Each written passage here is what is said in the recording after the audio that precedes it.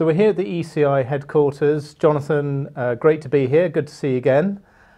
So one of the big debates in the industry at the moment is about how the network operators are coming up to essentially what is going to be a capacity crunch in their networks. Can you talk a little bit about that and the dynamics around it? Yeah, Ray, thank you very much, and nice to be sitting here having a talk with you today. So the capacity crunch is based on a driver, just to use a sort of a hard physics term, something called the Shannon Limit.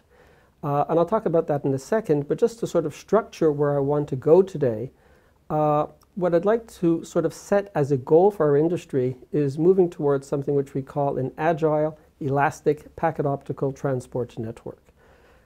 Something which is much more efficient than the kind of multi-layer networks we have today, both from an overall capacity and efficiency point of view, and also in terms of its capability to support a much richer variety of complex services. Now you're talking my language. What I'd like to do today is talk a little bit more about the drivers for that network. It's running out of capacity. And the thing that's driving us there is the Shannon Limit, which is saying that any communications channel, based on the inherent noise in this channel, has a fundamental capacity limit. So no matter what heroic efforts you take, you're not going to go any faster right now in optical networks. We've sort of a sweet spot today. We can now drive signals for about 200 gigabits per second, up to about 800 kilometers. If we want to go faster, we can do that, but we're not going to do it for 800 kilometers. The only way that we can effectively do it is to decrease the noise. How do we decrease the noise? We make the span shorter. And as a result of that, we need to start thinking of other ways rather than just decreasing the lengths of the spans or adding fibers, all of which incur tremendous expense. So it's all about finding an economical way of adjusting to the future needs. It's interesting that you talk about economics, because one of the other aspects of this is how you start looking at your transport network from a services point of view. If we take a look at high bandwidth transport services today, it's essentially very, very rigid and defined. Now, this isn't giving a lot of choice to the consumers. That certainly isn't the way that other services work in our networks. And what we need to start thinking about in terms of moving towards a more elastic transport network is how we can start similarly creating tiered shared bandwidth services itself in the transport network. This enables you to make your network more flexible in terms of resource sharing and in terms of oversubscription.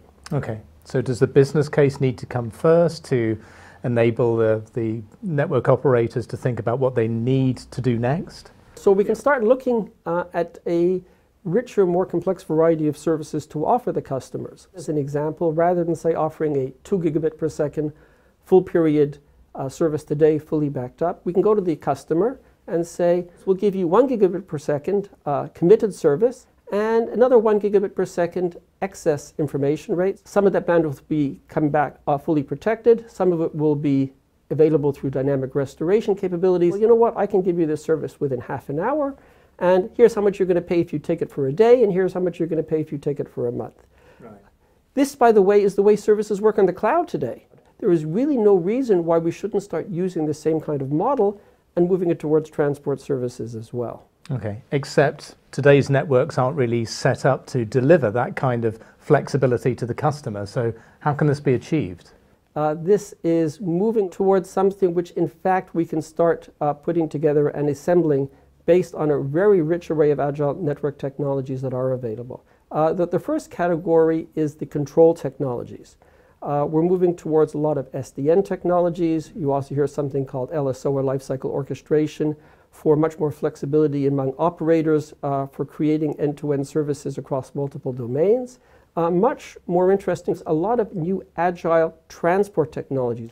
So at the optical layer, we're now seeing agile transceivers, so that you can create different speeds of transmissions based on the particular channel that you have.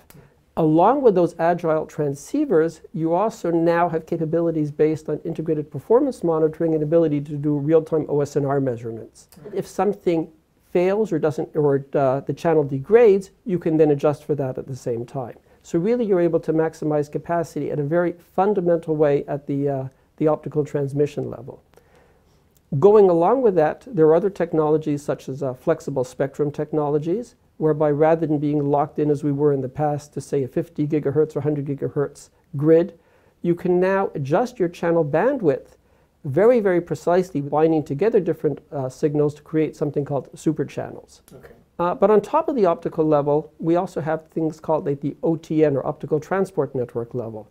And what's really exciting there is how those technologies are getting much more oriented right now towards supporting packet technologies. One of the things that's happening is we're getting a sort of a mismatch of rates between the kind of client services that are supported at the Ethernet level and then the kinds of transmission rates that are supported within the transport network. So how do you deal with that?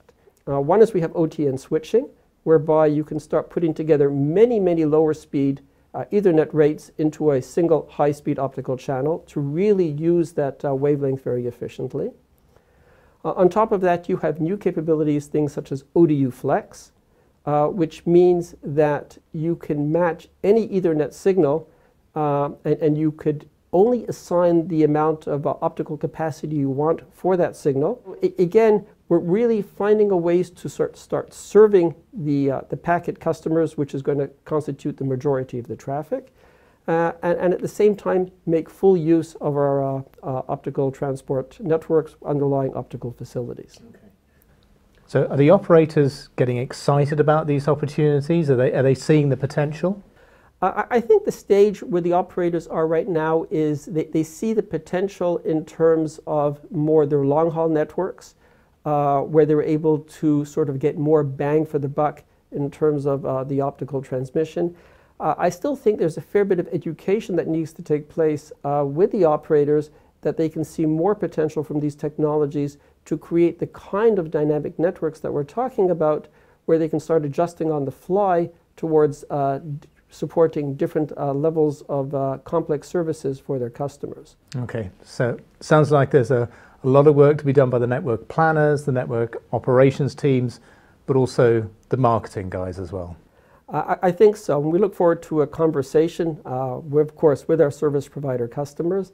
There's lots of opportunity there. A lot of food for thought there around the business dynamics that are facing the operators in the future. Jonathan, thanks very much. Thank you very much, Ray.